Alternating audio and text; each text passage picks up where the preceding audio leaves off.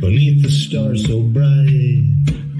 Pull your hat down, make sure your cinch is tight. Horses kinda snuffy, cold chill up your spine. You'll get your ass moving, son, with burning daylight.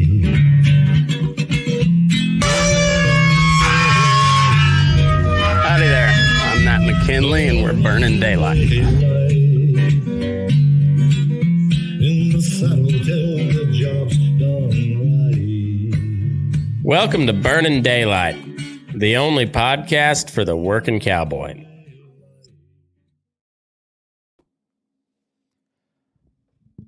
Well, howdy there, daylight burners.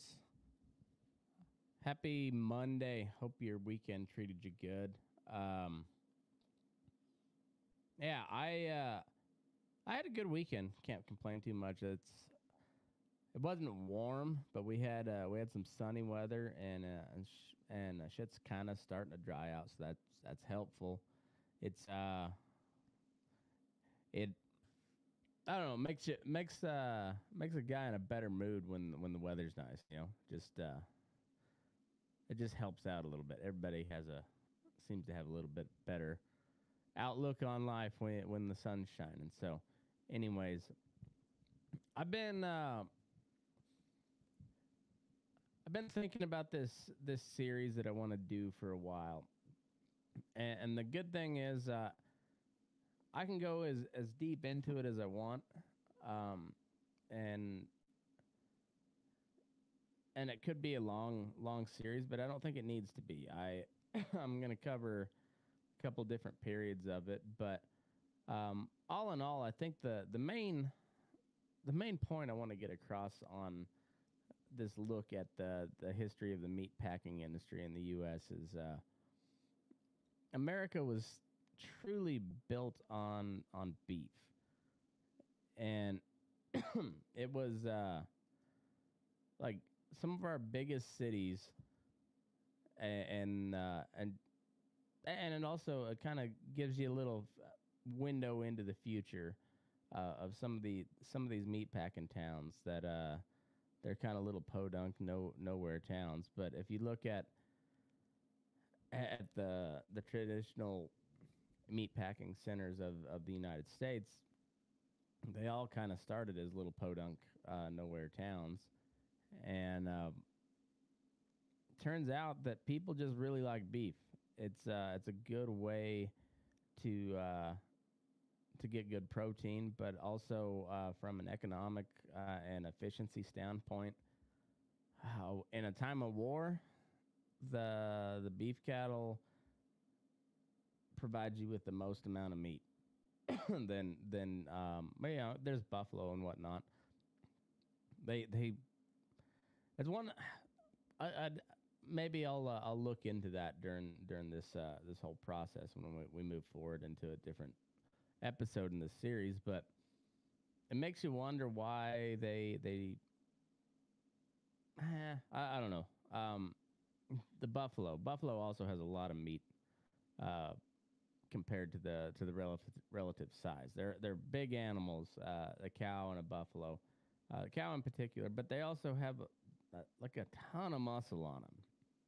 There's a lot of meat on a beef cow, and a buffalo's not too different from that. I would imagine. I don't know what the yield you get on your average bison carcass, but anyhow, so if you look at some of these different centers throughout history, they kind of sprang up because they were providing meat to a war effort, and and actually kind of most of them in the 1800s and the early 1900s, and then technology changed, and it kind of decentralized the. Well, not even decentralized.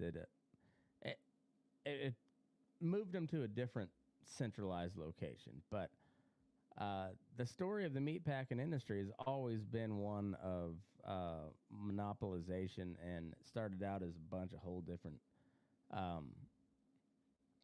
smaller different entities, and then they eventually consolidated into into these giant conglomerates, which we see now, and what we saw in the late 1800s when we finally when the first antitrust type legislation went through to break up monopolies. And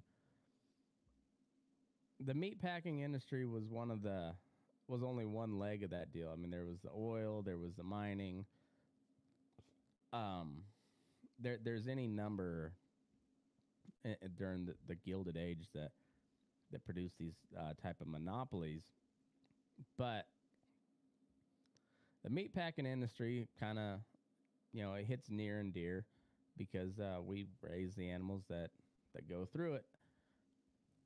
But we're pretty disconnected here in the rural world, and for, I guess, for good reason. We're when you grow food for others, you typically have a pretty close relationship with the whole circle of life. You raise your plants and your animals to be consumed by by other animals, and a lot of times that meant you butchered your own animals. Or you slaughtered your own animals. You butchered your own meat to get by, and then the excess, whether it be animals or meat, whatever you sold, and that's kind of how you made your living. But you provided for your family first with your crops, whether it be livestock or or a plant, wheat, produce, whatever it is. But you're very keenly aware of where your food comes from and how to get it and what the work that goes into it. Um, you're very in touch with that. And then when you sell that off, there becomes a little bit of a disconnect from the producer to the buyer, and the buyer knows they need it, they need food, but a lot of times they don't understand what goes on, and a lot of times they don't. I feel like, well, most of us here in the agricultural world feel like they don't have the correct amount of respect for what goes into putting that on their plate. And I agree with that a lot. But who's to blame for that? That's a story and an argument for a different day. But there's and this is just going from kind of what I've been at it about 2 hours, a little over 2 hours of looking into the history of the meat packing industry, and just this, considered an intro episode. But there's a pretty clear pattern of how these packing industries come about. First of all, it comes from influx of population. So in order for the meat packing industry to thrive and not just be, a bunch of people butchering their own beef, or, like small like community-based slaughterhouses, there has to be another industry that, unless, even so, there has to be another industry driving this huge demand for beef in particular. This is, I'm gonna, we'll kind of throw pork in there. Poultry is a whole different animal in and of itself. That could be a whole different series, apart from the. Yeah, we'll even get into the lamb a little bit, but the two big ones are pork and beef. That's and throughout the history of it, it started, 1662, I believe, was the first one. What was that fella's name? William Pinchon. Pynchon. Pinchon. He's a Brit, so it wouldn't be Pinchon, it'd be Pinchon. I guess he died in 1662. but he essentially was is kind of credited with the godfather, if you will, of the American meat packing industry. He was a fur trader and just an overall kind of entrepreneur business had a sense for business, and he was credited with kind of the founder godfather of the American meat packing industry when he started processing a bunch of pigs and salting them and smoking them and exporting it to the West Indies, so the Caribbean area, to be used down on those sugar plantations and whatnot. And that all happened at Springfield, Massachusetts. And let's see, he was born in 1590 and he was and died 1662, so he's 72 years old. I would imagine the bulk of his deal was in like that 1620 area, 1620 to probably 1640, because it said he retired to England at some point, a wealthy man. 1640, I guess, is when Springfield was officially renamed.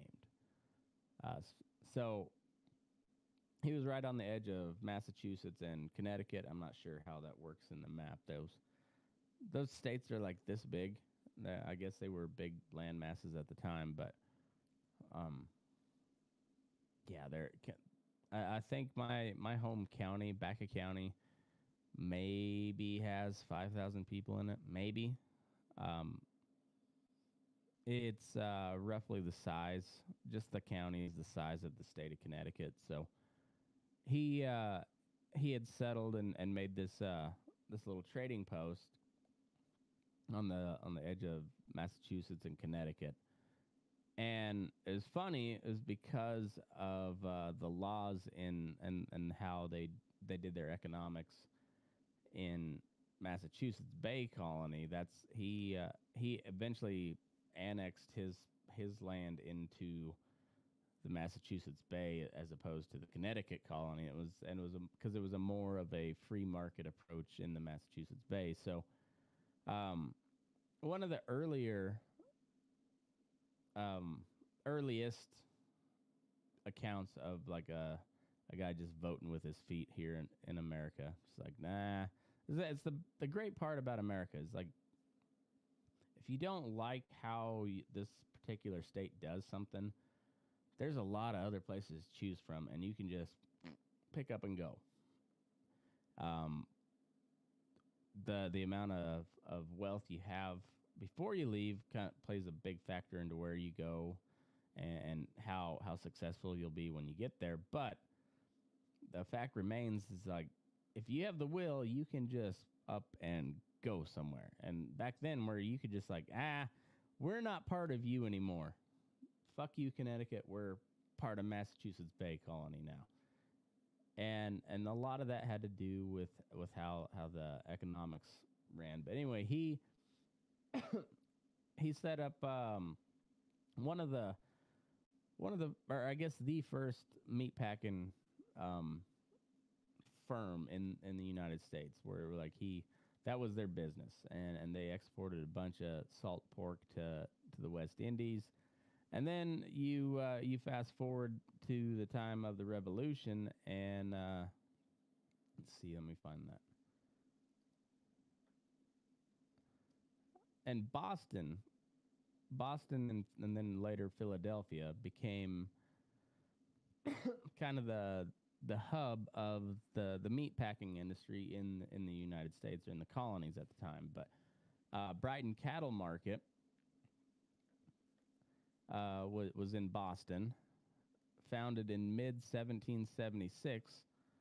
So you could honestly say that beef is more American than apple pie. I don't ever recall hearing about an apple pie market in Boston, but Brighton Cattle Market was founded in mid 1776 when Jonathan Winship, first and second, father and son, put out a call to the farmers of Middlesex County, urging them to slaughter their cattle and sending the resulting meat supply to the village of Little Cambridge, later named Brighton, to help provision General Washington's soldiers. So when I mentioned it briefly before, but some of the biggest booms in the meatpacking industry came around war because fighting is the ultimate thing that you do. Yeah, that's what brings an end to a war is the fight. But in order to keep up the fight, you have to feed an army. And most of the men that comprise your army are guys that would normally be out there raising the food, processing the food, shipping the food, the teamsters, all of that, your truck drivers, just your skilled, your average like laborer is who gets thrown into the army when war comes about. Uh, and because of that, you have to find a way to feed them. And one of the ways that America has been able to build their status as a world power is not just being the one of the most powerful or the most powerful military in the world, not even close second, but there for a while we were one of the premier military powers in the world, but also like we were one of the premier agriculture countries in the world. We still are, but less and less of a focus is being put on that. But it was not only our weapons and men that helped turn the tide of World War One, but it was also the fact that we were able to supply food to these countries that were fighting World War One, while while we were sitting back, we were making all the shit for them to win, but also we were feeding their army, and that's the if you don't have food for your army, you don't have an army. Eventually, that army just falls in on itself and they desert, or they starve to death. And so, and it's one of the reasons why why the North was able to win the Civil War. We'll get into that a little bit later, but here we'll go back to Brighton cattle industry. So this is the Brighton cattle market. So British had just evacuated Boston, and the Army of New England, which was then headquartered in and around the liberated city, was in desperate need of provisions of all kind. The Winship family, who held a contract from the U.S. government to supply meat for the army, soon realized that there's more money to be made from doing the slaughtering themselves, which of course necessitated the establishment of a local slaughterhouse. So you got all these fighting men. They're fighting their ass off. They just liberated Boston, and if I remember right, that Boston gets recaptured later on. But they got to find a way to feed these. So like they just kick the British out of the city, but they can only hold it as long as the army holds up. And for the army to hold up, they got to be well fed, or at least decently enough fed to keep fighting. The cattle and slaughtering trades, launched in 1776, quickly reformed the sleepy agricultural village of Little Cambridge into a thriving commercial center. The selling and butchering of cattle became the economic mainstay of the town for more than a century, providing profoundly influencing virtually every aspect of Brighton's social, political, and economic, political, and social development. And that's kind of the pattern throughout. If you look at all of these packing. So Cincinnati, one that maybe you don't think of quite as much, but it used to be called Porkopolis because they were right on the Ohio River, and they had access into New England and the Appalachian region. They had good farm ground, and they had a lot of hogs. And then they set up these plants there, and it was, at I guess, kind of the beginning of the Industrial Revolution. And things started to speed up. Like, the more technology increased, I mean, they always give Eli Whitney the credit for kind of spurring the Industrial Revolution here in the United States, and that's a fair assessment. But I really think that the meat packing industry doesn't get enough credit. And as as a cowboy, aspiring rancher and whatnot, I understand how nasty the meat packing business is, and like they're not great people. And I don't know if they ever have been, but when you come when you just sit back and look at it, it's a really impressive deal what they've been able to do, what we've been able to do here in the United States with with the production of meat, and it's all spurred from a strong meat packing industry. So without the meat packing industry that we have, that has grown to what it is today, we don't have the cattle industry that has grown to what it is today. It's a very symbiotic relationship, and with that, like there's a lot of competing interests, and we see that over the years, and essentially, and as much as Bill Bullard didn't want to admit it, these trade associations are essentially unions, where you don't have factory employees as members, but you have ranchers as members. Uh, and so even though they may have a different legal distinction and what they can do, essentially the National Cattlemen's Beef Association, RCAF, U.S. Cattlemen's Associations, they're essentially different unions for the rancher. Um, and and it's really really funny, and interesting how all those different characters intertwine. And but at the end of the day, it's a very very symbiotic relationship. Without the rancher, the packer's not in business. That could be changing with the advent of this lab grown meat shit. Who knows that? But in the meantime, without the cattle, there is no packer. Also, without the packer, the cattle don't have anywhere to go, and so like both sides have to rely upon each other, and it's once you get into that industrialized model where like you're operating at scale, it's a lot harder for like your average worker to have any power, and your average rancher to have any power. Like once you sell those cattle, like you don't have any control of what happens to them after that, unless you have it in your contract.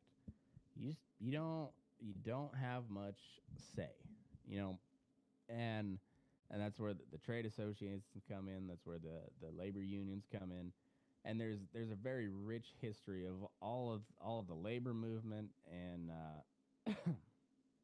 and the war, with the range wars, and all the way now to where we're kind of at the same point in an economic standpoint. We're kind of in the same situation as they were back in the like late 1800s, early 1900s with the big four packers. Now or big five. Now we got big four, and it's funny and interesting to just follow the path of this whole combined industry, and when you compare that with different other industries, I think the one that really comes closest to mirroring, being a mirror image, or like not mirror image, but like being the most similar is the energy industry, because it's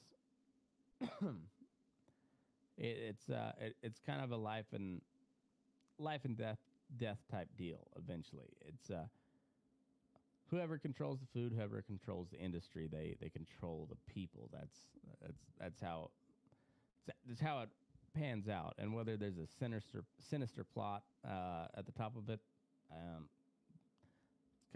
it's a compelling argument to think that there is. But whether that's true or not, that's how it plays out. If you don't have energy and you don't have food, you don't have much going for you. So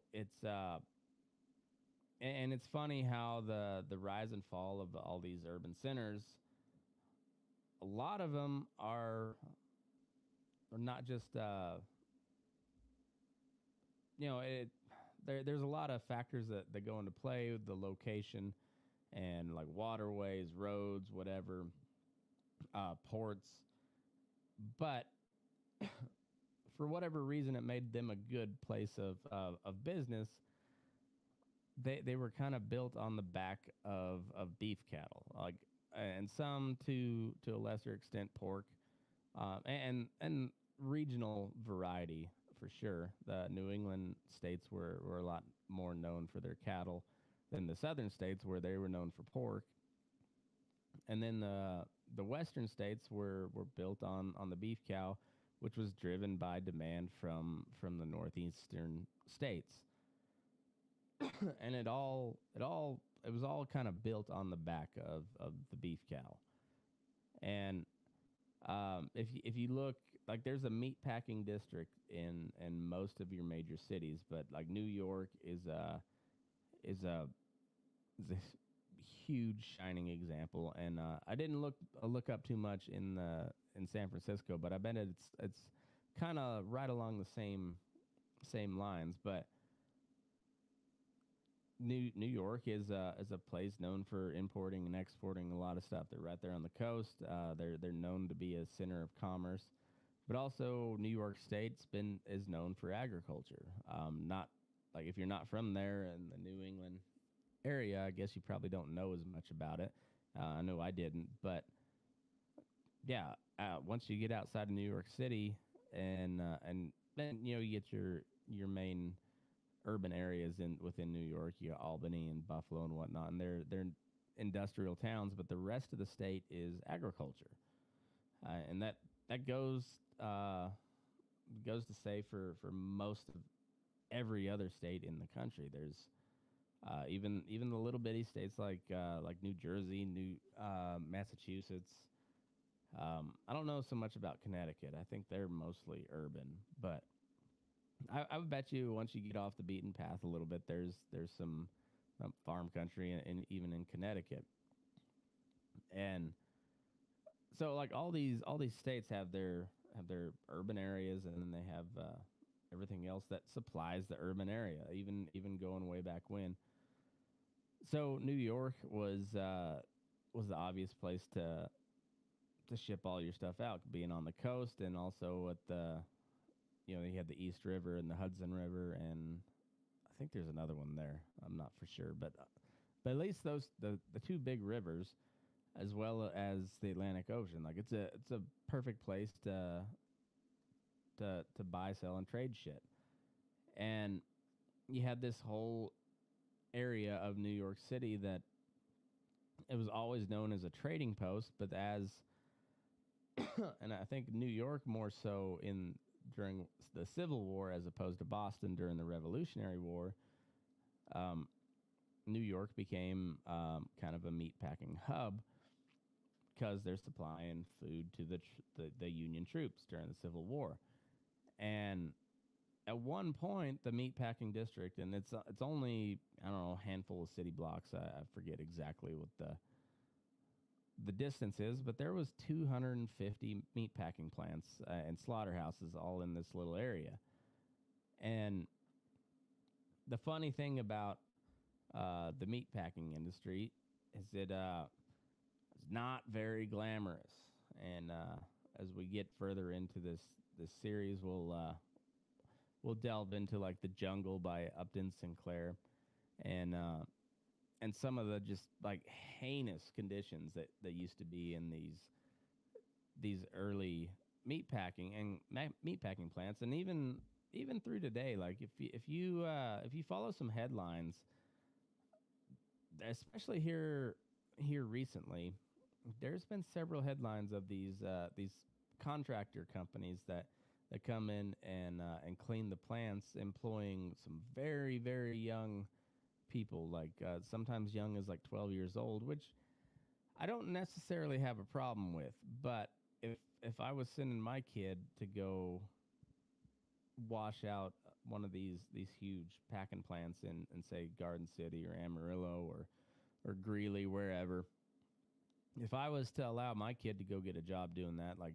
man, I would I'd be locked up for child labor laws. But if you just import them from Guatemala and they don't technically work for the packing plant themselves, they're uh, contract labor. Well, maybe people turn a blind eye, and so there's been several instances of that. But that's always been the case throughout the history of this country. Is the people that, by and large, the people that work at these packing plants are low skilled immigrant labor, like first generation. Back in the day, it was Irish and Italian and German and Scandinavian immigrants, and then that later translated to the black. Uh, they weren't necessarily immigrants, but they were migrants moving from the south into the Midwest and the north to these industrial cities. And then from there, it went from like Mexico, Guatemala, Honduras, and then like Garden City, Kansas got a pretty strong Vietnamese population because they came over to work in the packing plants. And now, if you live in one of the in or near one of these packing towns, there's a lot of Somalian immigrants, and it's all um, and all these people typically come from kind of war torn areas. Like back in the day, there was war throughout all the Papal States, which is now Italy, Prussia, and France, and England, and Germany. Prussia essentially became Germany. Uh, all throughout the 1800s, constant warfare through there, and led to a lot of refugees. Russia and German always had like a disputed border. Not so much in the 20th century, which we'll see here soon. Also, part of the reason I bring this up because there's a big war looming on the horizon, and man, we don't know what like government intervention is just quite yet. We got a little taste of it with COVID, but when you go into like World War II and when you go into war rationings and it damn near that with the war, the depression, the Dust Bowl, all of that compounded, like it almost broke the beef industry in the U.S. and it damn near did break the sheep industry.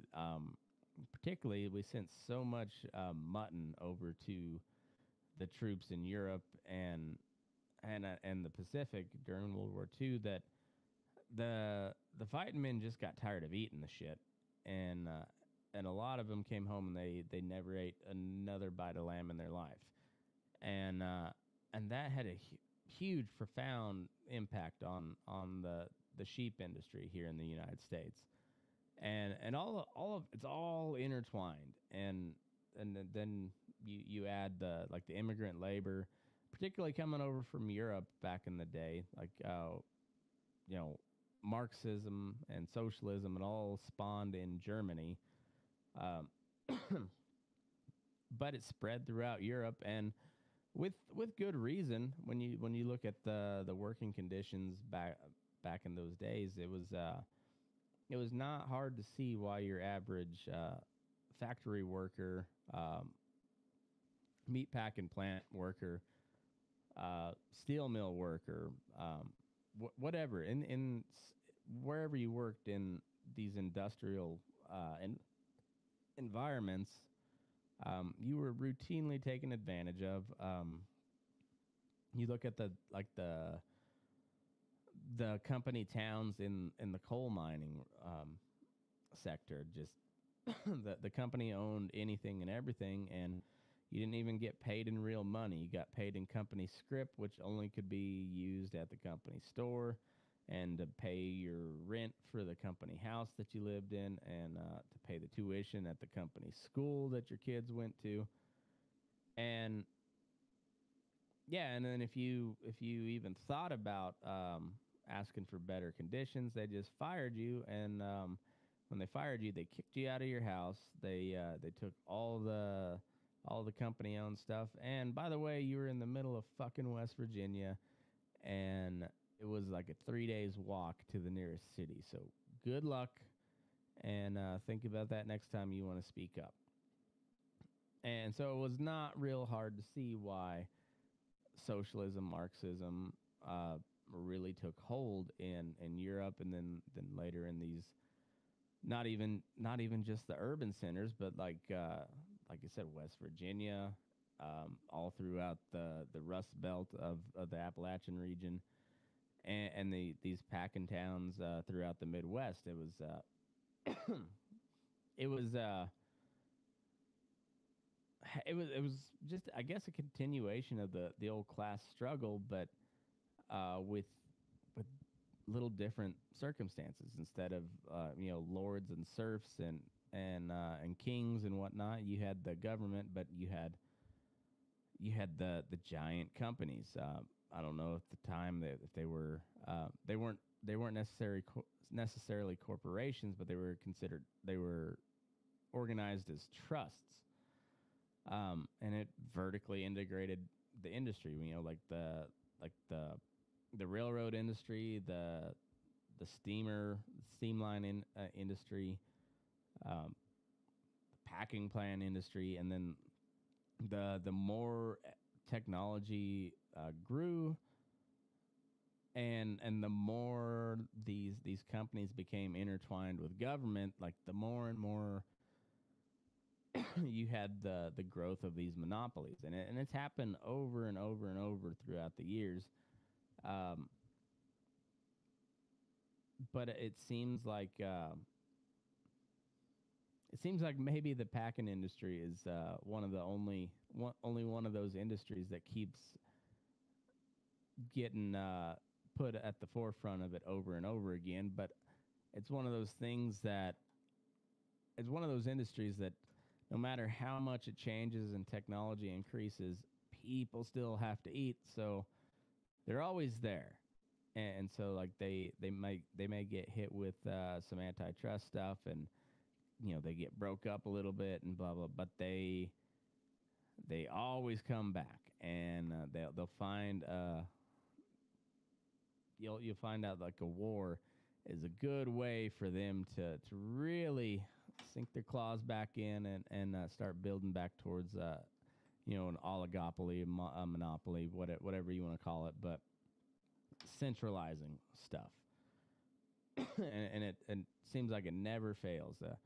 Whenever you've got to feed a large amount of men that can't produce for themselves because they're fighting other men who can't produce for themselves at the time being, that's when you get a lot of consolidation, and you see these big like start to emerge, or they consolidate even more power.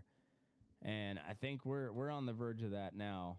And so it's kind of funny to me that Garden City, Kansas may be a booming metropolis here within like the next 20 years. Like it's not an ideal place for a city, really, but it's a really ideal place for a packing plant. It's you got Highway 50, you got whatever the other highway is, like a big junction of Highway 87.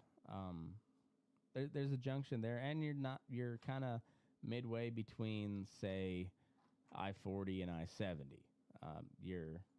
It's kind of conveniently located, so it's, even though it's a little bit off the beaten path, it's not very far to major thoroughfares, and you got a lot of cattle, and it's already established there.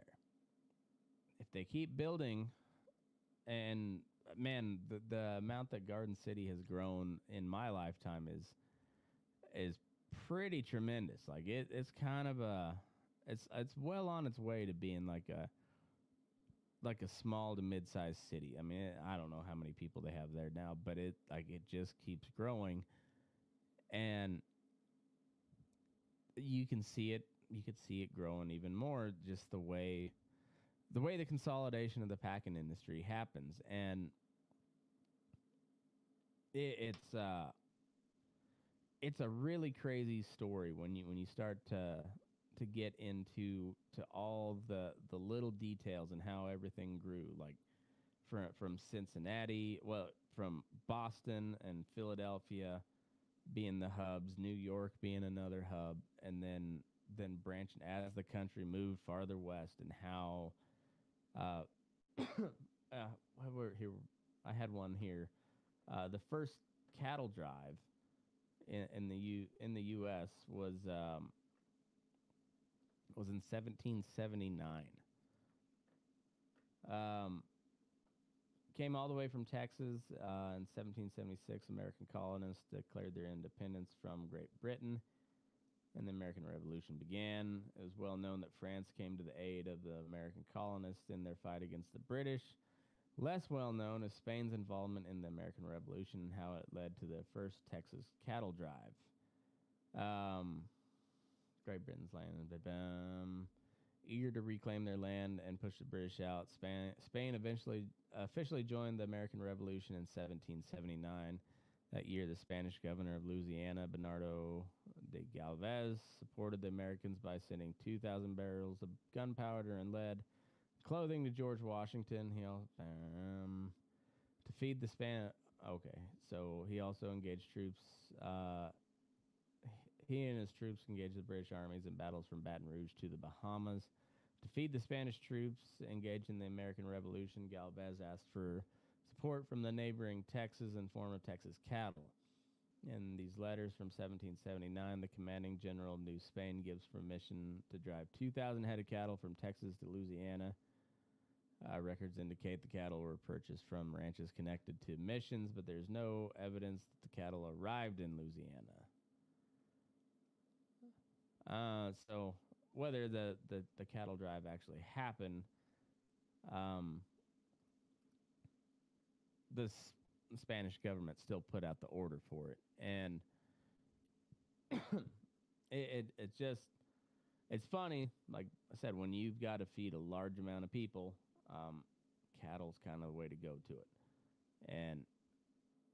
and all these hubs were based around feeding a new population, and they eventually they migrated from the East Coast to more the center of the country, where there was a lot better ground to grow these animals, and then get them to the railhead, and then eventually, like that part didn't even come to matter, because now you can take a semi way up the top of a fucking mountain, and as long as you got a set of corrals there, or a place where you can put some portable corrals, and you can get cattle there, and you can get the truck in there, you can ship them right out, and within sometime, depends on how far you're going, but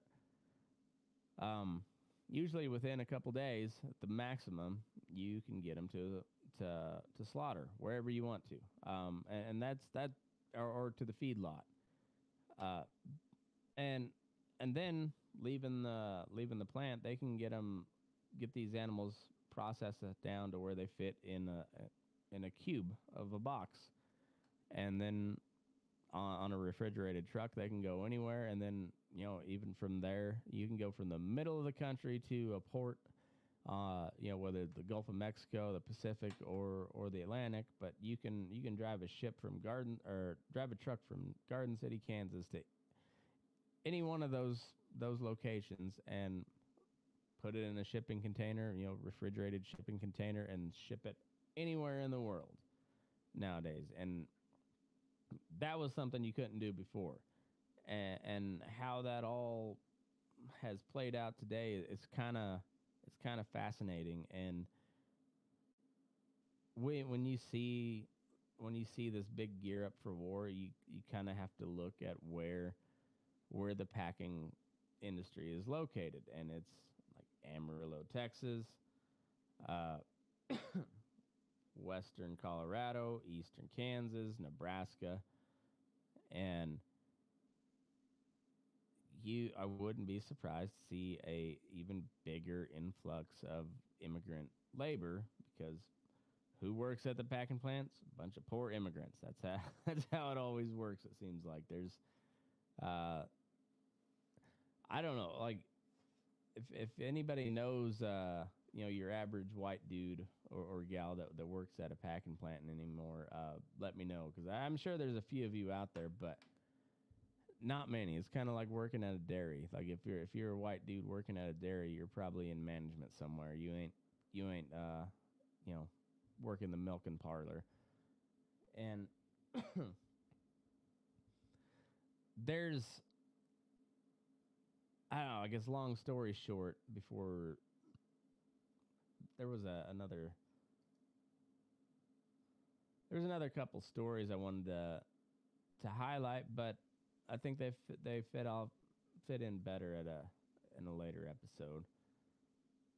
But it's really interesting how it all plays together, and when you look at all the struggles between the different characters involved, whether it's you know your assembly line worker, which originally was called the de-assembly line because you were taking a full carcass and de-assembling it.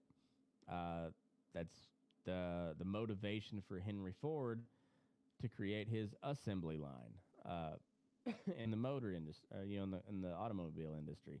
He took his inspiration from the packing plants and how everybody had a stationary job and you just worked on products as they came by you. So like if your job was to cut this steak, you just waited until the chunk of meat came to you and then you cut it. And then the next one came and that was your job all day long. And it was a very efficient process, and he took note of that and created the assembly line automobile plant, which revolutionized a whole different industry. And it just I guess at the end of the day, it goes back to show you that no matter how removed we get from our food as a country and as a culture, this whole country was built on the back of beef, and it will be for the foreseeable future. So, when you hear these guys talking about like these incredible prices coming up on cattle and how low we are on numbers, like it's a concern. It is a concern, but it seems like this was a pretty good winter. So, like, if you got a chance to restock, probably better do it. I think there's a chance to maybe get ahead a little bit. It'll be these coming years because cattle prices are gonna be gonna be pretty high, and I bet the demand's gonna be right there because. Knock on wood. I hope I'm wrong, but I think we're going to war, and we're going to be sending a lot of beef products over to troops, whether they're ours or another allied army. I don't know what or both, but there's going to be demand for it. And like I had spoke before on investing in defense contractor stocks and getting jobs at a bomb factory or whatever. I think the same thing can go to say for having some sort of job in the meat cycle, whether you're raising the animal or you're working in the plant or some job in between, or say like a leather factory. That used to be a huge thing where used to just have the slaughterhouses. They'd kill the animal and skin it, and then you'd send it to the butcher. And then you also had the guys that took the hides and they made leather products, and then that all kind of became consolidated and vertically integrated. But I think anything around food and guns here in the next probably, I don't know how many years, but for the foreseeable future, that probably be a pretty safe industry to be involved in because We're going to need a lot of it. But anyhow, I'm going to, this next episode, we'll cover some of the very early days, probably from the founding of the country as colonies all the way up to, say, Civil War and shortly after. That'll be the next episode. And then we get into the real meat of the meatpacking industry once the labor movement gets involved and we hit our stride in the Gilded Age. That's going to be a fun one. But in the meantime, that's going to take a little bit to research. I think it is good to recognize as whether you cowboy for a living, whether you raise cattle or you just take care of them, it is a good thing to note that as big of a bunch of bastards these packers are, and how they're going to try to just gut you at every chance and get one over you. It still is a symbiotic relationship. We got to have them. They got to have us, and it's kind of like when they finally realized in the Cold War that the Soviet Union wasn't going anywhere, and we're just going to have to learn to live together. It's kind of how I feel about the packing industry. So, as much as we hate them, I don't want to run a damn packing plant. So, we got to figure out how to make that relationship as good as possible. So, anyways, maybe I'll come up with some ideas that won't amount to shit. But it's always good to look into this stuff and I guess more than anything, learn what you don't actually know. You know, sometimes you only know what you know, and then the more you look into something, you realize how much you don't know, and then you can start looking into like how do you make that better. So, anyways, I hope that all made sense. I hope you guys have a wonderful week. Thanks again for tuning in. We had some good numbers this past week, so anybody new to the show, welcome, and enjoy the shit show. If you're not already signed up, please go to patreon.com/BurninDaylight. It's the best way to support the show. That and go to bubsnaturals.com if you like collagen, you like MCT oil, and they've got a bunch of other supplements that are good for you, all natural stuff, good company, gives back to charity, and they also pay me pretty decent when you buy stuff. So head over there, bubsnaturals.com, promo code BurninDaylight, get you 20% off. So check that out and move your ass. We're burning daylight.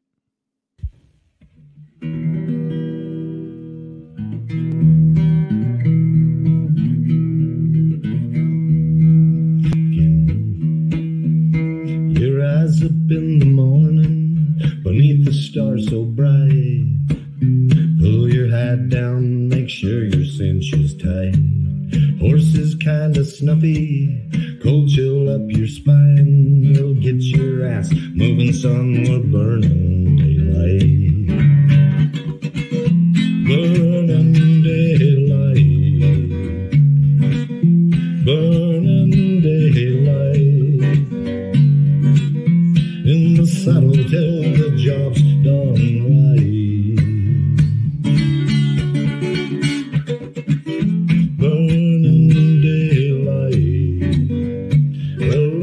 Just to gather, and you won't catch 'em all.